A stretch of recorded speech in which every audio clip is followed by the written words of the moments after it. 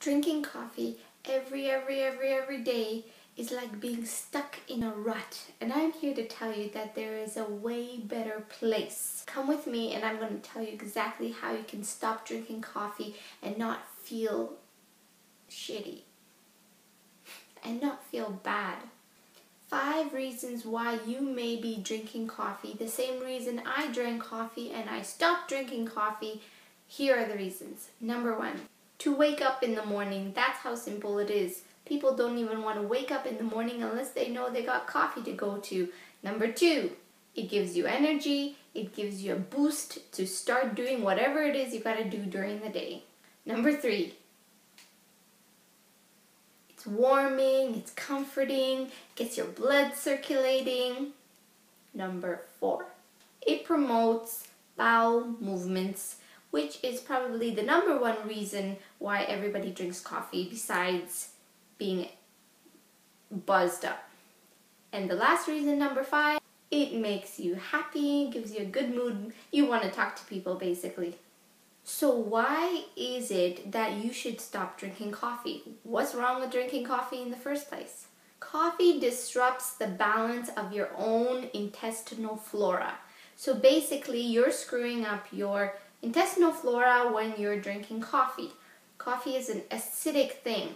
You need to have a balanced, more good bacteria than bad bacteria inside of you, because all of the 5 reasons I mentioned above that you reach out for coffee, the balance of your flora is what is going to give you all those reasons. You're going to have a bowel movement, you're going to have a good mood, your mind is going to be sharp, you're going to have a boost of energy, you're going to think clearly, you're going to want to wake up in the morning, all because of your intestinal flora, and coffee disrupts that balance. Coffee drains your adrenal glands.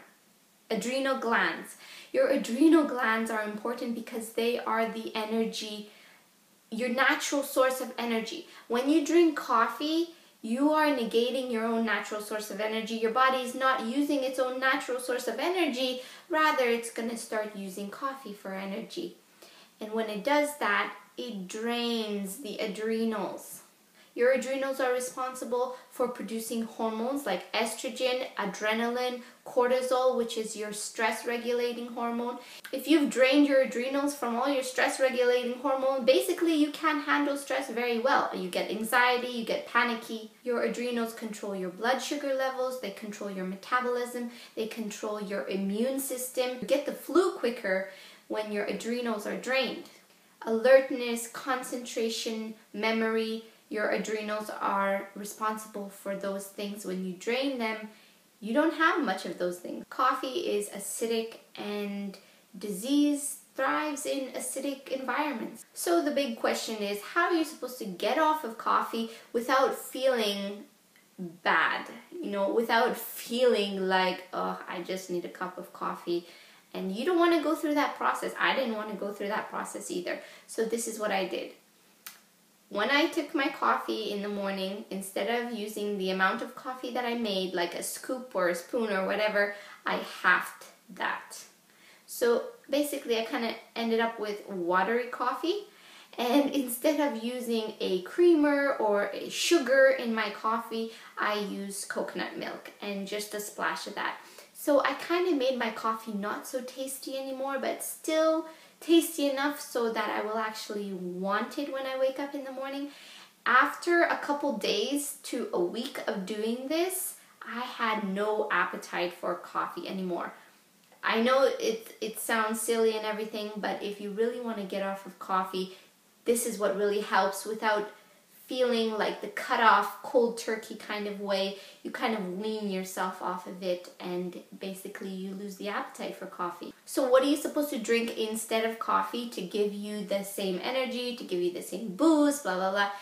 You can do it either way. You can, if you really want to get off of coffee, that is to say caffeine, because not all caffeine is equal. There's caffeine in black tea.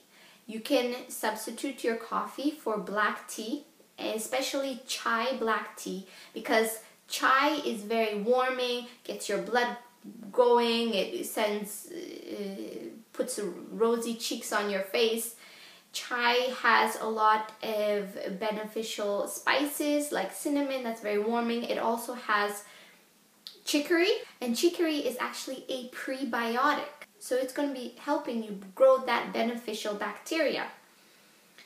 And black tea is very healthy. It is fermented green tea. So anything fermented is very healthy for the body. The nutrients in black tea are more bioavailable to the body because they are fermented. Anything that is fermented is easier for the body to digest, is easier for the body to take in the nutrients. And black tea is full of lots of healthy benefits. It has caffeine, but it's not the same kind of jittery, crash feeling caffeine that you get from coffee. If you don't want to have any caffeine at all, what I do and what really works is a tall glass of very warm water with about 2 tablespoons of apple cider vinegar and 2 tablespoons of lemon juice. You can have just the apple cider vinegar without the lemon juice, but I just have both because I want both benefits of them.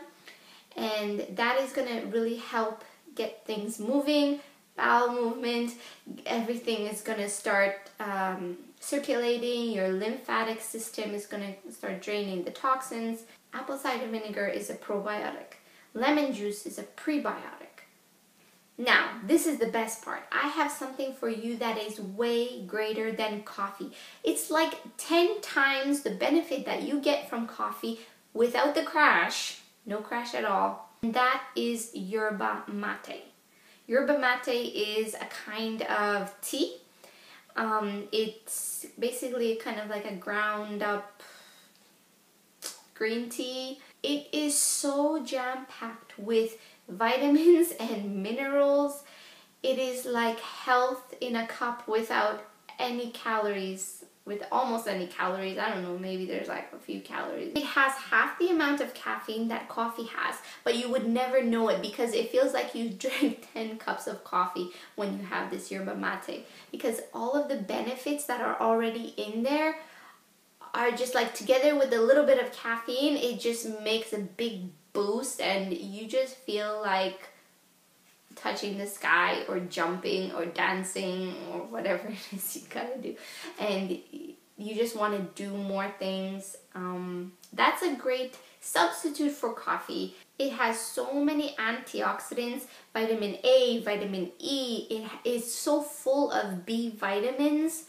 B vitamins are the vitamins that is for energy, that gives you energy, and especially for fat metabolism, burning up fat and stored energy in your body. It just really helps with that. And it really helps with your brain functioning. Your synapses are just firing very fast, way faster than they do with caffeine. I can guarantee that your synapses fire way faster on yerba mate than they do with caffeine or coffee than they do with coffee. Like this great, happy, positive mood and excitement about life and in general happiness. The great thing about it is that it promotes healthy gut. Something that is even better than coffee is going to be promoting a healthy gut for you. So drink yerba mate. The polyphenols in yerba mate act as prebiotic. It's also a diuretic, so it's gonna take out all that swollen, bloating, puffiness that you may be carrying, that making you look like 10 pounds more than you really are. And give a shine to your face from all the antioxidants. It has magnesium, sodium, phosphorus, calcium, potassium, iron, and even chlorophyll, and much more. Yerba mate even has the euphoric compounds of chocolate. So you get to feel like you just ate a lot of chocolate without any other calories or sugar. You gotta love yerba mate.